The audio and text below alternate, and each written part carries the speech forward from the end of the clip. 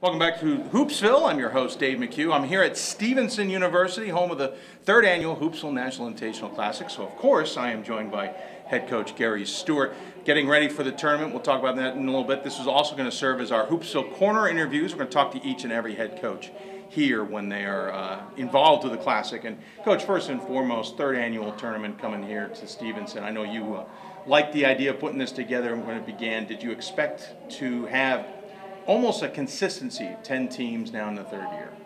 It's happened really, really fast. We've got a lot of good things, a lot of really energetic, bright people behind it that work diligently all year long on this tournament.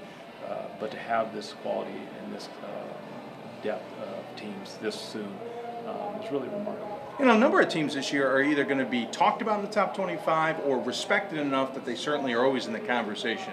Chicago, Wittenberg, WPI, Randolph-Macon, Mary Hardin-Baylor, not that far removed from making a championship appearance. And plus other teams that are kind of on the rise, the Gwynedd Mercy's out there. Of course, Cabrini comes back. Everyone wants to see Aaron Walton Moss. Nice mix of teams this year. Yeah, I'm really excited about again, the depth and the quality of teams. The diversity in the field is really extraordinary when you think about the different regions that they represent, the different conferences they represent, high-level caliber basketball in different ways. You're going to see some really good half-court play. You're going to see some people that go up and down. You'll see some people that will zone. You'll see some man-man. So you're going to see the full gamut. It's going to be a really exciting week. Don't want to leave out Catholic, who came in the first year and, of course, shocked everybody by going 2-0, knocking off top 25 teams along the way. You guys, of course, position, you get two good teams to face off against, Wittenberg and then Chicago, after playing Covenant and Cairn to start the season. What are you expecting from your two games this weekend? Well, this is really a nice weekend to judge where we are. It's a good barometer for us moving forward. We have conference play looming. Wittenberg, obviously the all-time winningest program in the history of Division III basketball. That's going to be a monumental challenge. Bill Brown's such an extraordinary coach, so we'll certainly have our hands full. And then Chicago out of the UAA, really good depth in their rosters is going to be challenging. And obviously another really good coach in Mike McGrath. And of course, for me, I always find it interesting. You're tapping into couple nice SOS locations for you with those two conferences. Mix of games, you got 3 on Friday, 4 on Saturday, and then 3 on Sunday. This is going to be a bit of a busy weekend as well. Football team successful, going to have an ECAC bowl game, big open house. Almost maybe in some ways the way you like it, to have it busy, maybe more attraction to the tournament too. Yeah, it's going to be exciting. Yeah. Our football team's had a terrific year, and that culminates with a bowl game this weekend. So we're excited to host that, and we're going to have our biggest open house in the history of the school. So that's another event that we're really excited about, and then in Hoopsville. So it's going to be a full gamut of things on the campus, and again, I think it'll be an exciting weekend for all. Shook the rust off with Covenant. Good game for the first 5-10 minutes of it. Then you guys started to steadily pull away and win it. Cairn, not much of a challenge, a little bit early, but not much in the overall scheme.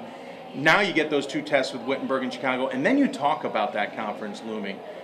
You've got kind of a ramped up start to the season almost. Yeah, we do. I'm one that doesn't get ahead of myself in one game at a time. Right, exactly. So my fixation is on Wittenberg, but we're going to have a difficult conference, and we know that going in. It's extraordinarily well coached. It's got some talented student athletes, and you throw that in the pot. And it's a rigorous exercise for a couple months, but we're looking forward to the challenge. You guys picked number 1 in the conference. Obviously, you couldn't pick for yourself, but you guys picked number 1. Interesting situation with the conference this year. E-Town now officially is left and joined the Landmark. Alvernia, who's been a threat, may kind of be more middle of the pack. There's been many who say that Widener may be the team to watch coming out of here. Messiah has always been tough. You never know what to expect from the rest, and even Arcadia could kind of creep up and be battling for the top spot. This year's kind of not a hodgepodge, but really showing the depth of this conference now. It'll be very difficult from top to bottom. I don't put a lot of credence in preseason polls, but I think there's a number of teams that can play at the top of the conference. Very difficult venues to win in. Again, extremely well-coached conference. So anybody that comes out of this double round robin at the end of February will have done good work because again, it's a very difficult conference. Just missed making the NCAA tournament last year. Heartbreaking, really, on a buzzer beater against Alvernia. They advance on, you guys miss out. I know that's left a sour taste in everybody's mouth, at least on the team. You want to be in that NCAA tournament.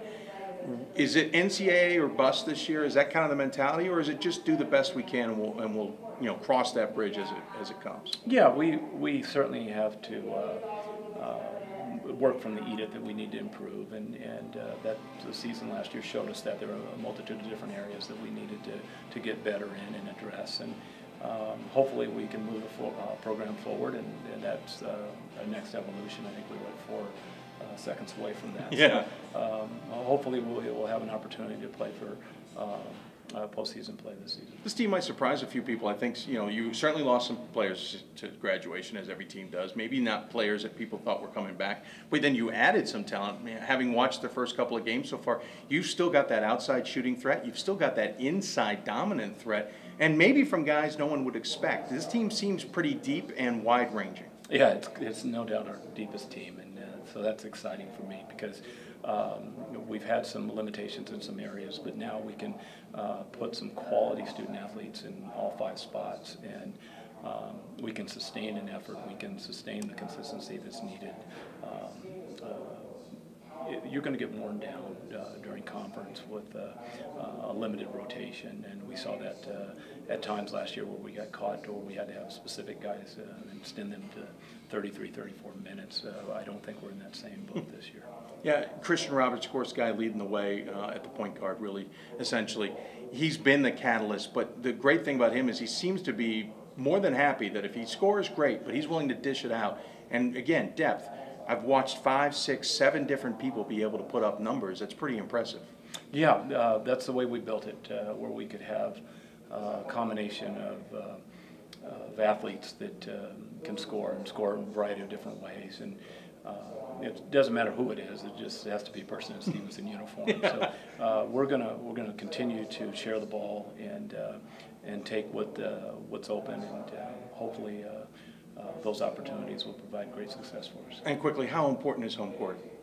Well, I think it's important, but the good teams win everywhere. Sure. And so you certainly have to protect your home court, and if you want to play in the postseason, you have to really put a crooked number up on your home court. But you also have to go on the road and be able to win in difficult places. And you're certainly going to face a lot of those in the conference play and in non-conference action. Appreciate you coming on, as always, as we get ready for the 3rd annual Hoopsville National Invitational Classic. As you know, as always on the Hoopsville show, I always give the guests the final word. Any final thoughts you want to share with those who may be tuning in? Well, Dave, like always, I'm very appreciative of your help. We've got a long weekend ahead of us, and you've worked diligently to help make this tournament what it is. And with the backing of Stevenson University, we've got extraordinary leadership here, and very fortunate to be able to put this on, and I'm very excited about it.